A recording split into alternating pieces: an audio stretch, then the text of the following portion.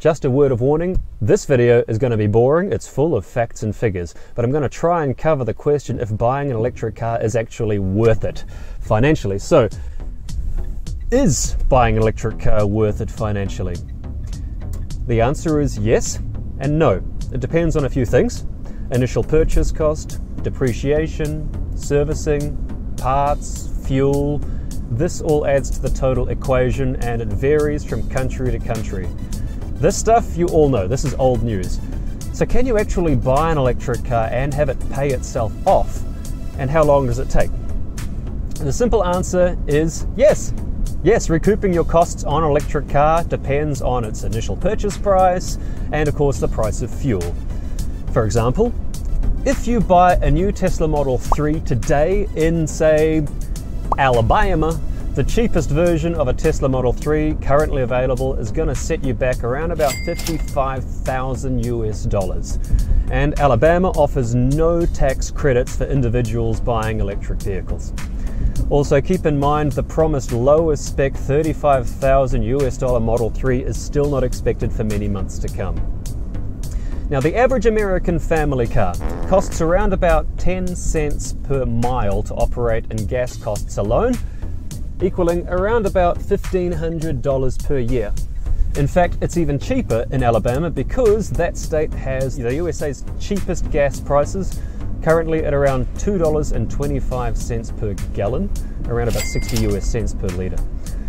This means that if you drive 15,000 miles a year, the average family car is going to cost you around $1,500 US annually. It's not really very much. It's not a good case for electric cars in that case. Now the Model 3, it's fast and it's stylish and it's much more efficient than even the best gas car, using around about 24 kilowatt hours of electricity per 100 miles, or 15 kilowatt hours per 100 Ks. And electricity in Alabama, it's not much, it's around about 13 US cents per kilowatt hour, which means that if you're driving your Model 3 for the same 15,000 miles per year, it's going to cost you around about $460 US per year. That's really, it makes a Model 3 look about 70% cheaper per mile than the average US family car, like the newest Toyota Camry, for example. That's great news. This is all great stuff. But, and you knew there was a but coming, the Model 3 costs 61% more than the Toyota Camry, brand new. If you're still with me at this point, you're doing well, you've had enough coffee today. But with Alabama, electricity prices and gas prices as an example, put simply, it's going to take you around about 20 years before you've saved enough in unspent gas money before you even break even with the Camry purchase price. Don't get me wrong, I would prefer the Tesla Model 3. Anyone with eyes and a sense of style and a pulse would make the same decision. But for an individual to buy a Model 3 purely to save money in most US states would not be smart. It'd be like investing in a timeshare property, which belongs to Bernie Madoff on the island of Kiribati. Now, all that is the bad news. But there is good news. You can recoup your costs in an electric car completely. The payback time on an electric car is all about purchase cost versus running cost.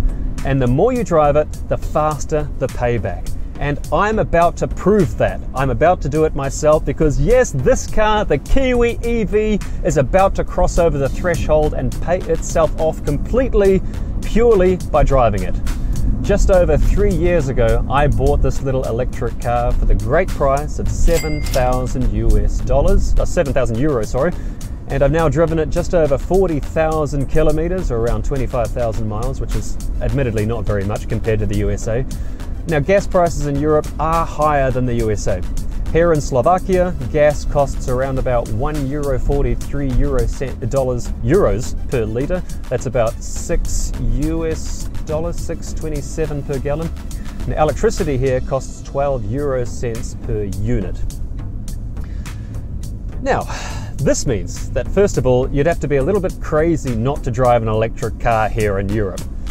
But most importantly, the payback time for my car was very fast. The average gas car costs around about €2,500 a year for everything from servicing to fuel to repairs to to insurance, devaluation, and in 3 years operating costs for my previous car would have averaged around about 7,500, 7,600 euro. Now with this car, in 3 years of ownership, I've spent just a little over 1,600 euro. That's not per year, that's for the whole 38 months I've had it of daily driving. And this has included everything from insurance to electricity, servicing, and driving to Ukraine, Austria, and all across this country, the Slovak Republic, you name it. This works out to around about 80% cheaper than a typical gas-powered car. It's literally, this car is cheaper literally than taking the bus. The trick for fast payback is simple. Buy a used electric car. Driving a lot, driving past all those gas stations helps to speed up the payback process, but the biggest step is getting behind the wheel today. As for the Kiwi EV, it has served me brilliantly. I have had incredible adventures in this car, driving across Slovakia, driving through Austria, driving to Ukraine. Oh, you've been there with me, you've seen the adventures. The only question is what to do next when this car has paid itself off. Do I keep on driving it, push the envelope, or do I try a different model? The options are there, I just have to decide which car I would like next. Obviously, I'm a regular wage slave, so a new electric car is out of the question, like it is for most normal human beings. But there are a lot of options. The second-hand electric market is getting pretty full now. There's a lot of choices. Renault Zoe, maybe a newer Nissan Leaf. Maybe I can hunt around and find myself something a little more obscure. You have to watch this space, time will tell. But I know that there is a lot more to explore, and for that I'm going to need a longer range electric car.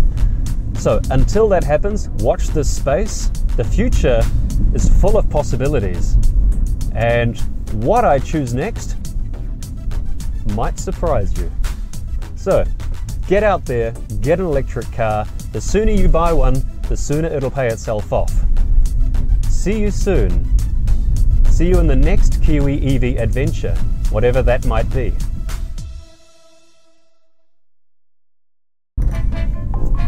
Oh, bloody hell.